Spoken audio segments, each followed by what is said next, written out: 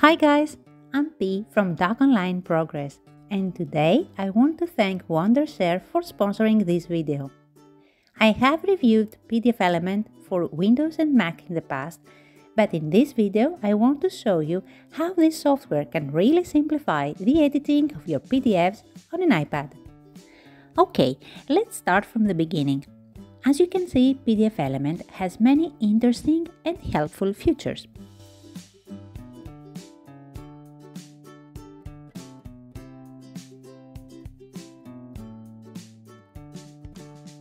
As you can see, you can quickly scan a photo and transform it into a PDF. You can create PDF files from blank documents or images.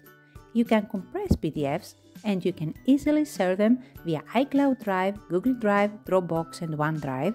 You can also add, delete and modify your bookmarks, and you can also set a password to protect your valuable documents. Now let me show you how you can easily download the app from the Apple Store. It only needs a minute.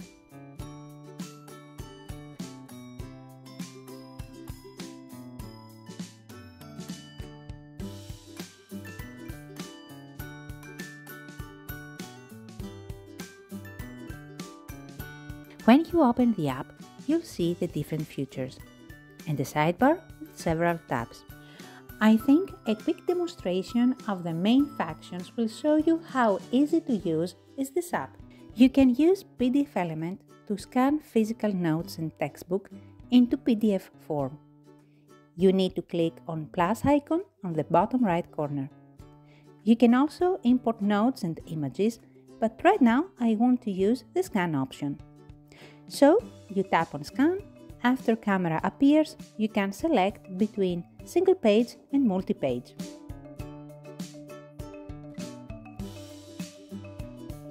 You can edit your captions, cropping and removing the unwanted part of the text.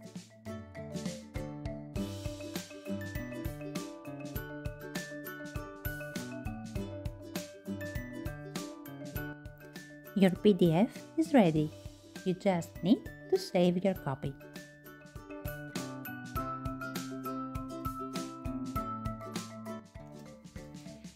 Now, if you like, you can edit even more your PDF. You can highlight or underline your text. Use the pen.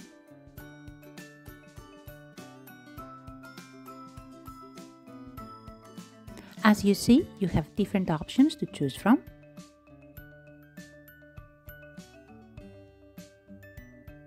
You can erase handwritten notes, or you can add a text box.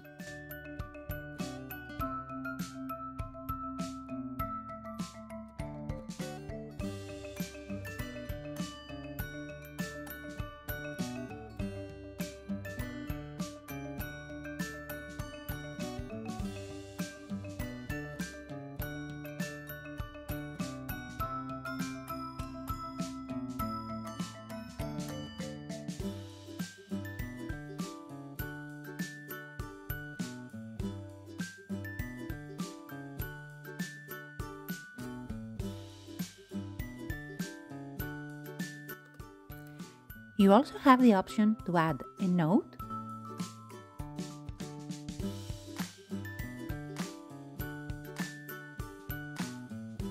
or to add a shape,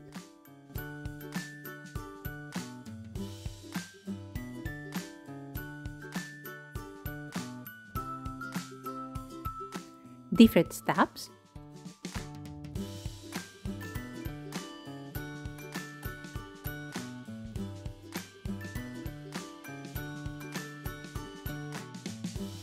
and you may create a signature or use a temporary one.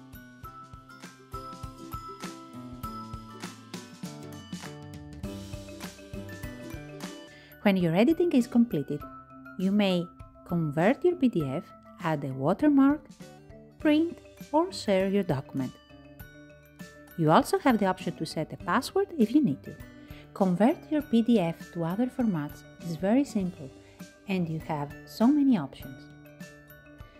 When the process is completed, your new document will be saved in the Convert file at the main page of your app. In my opinion, What makes PDFelement so unique is the page organization option. You only have to open the PDF file and click on the Organize Pages icon on top right. Now you can choose to rotate, add, delete or copy pages. You may also change the order of your file's pages.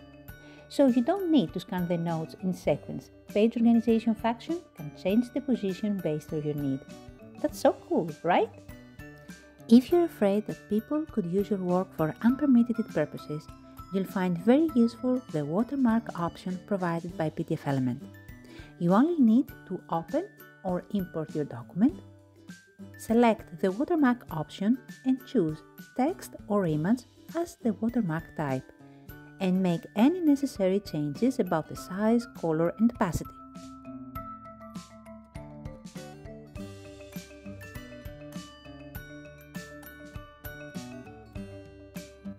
You can use the tile option to display the watermark as a grid containing multiple copies of the watermark.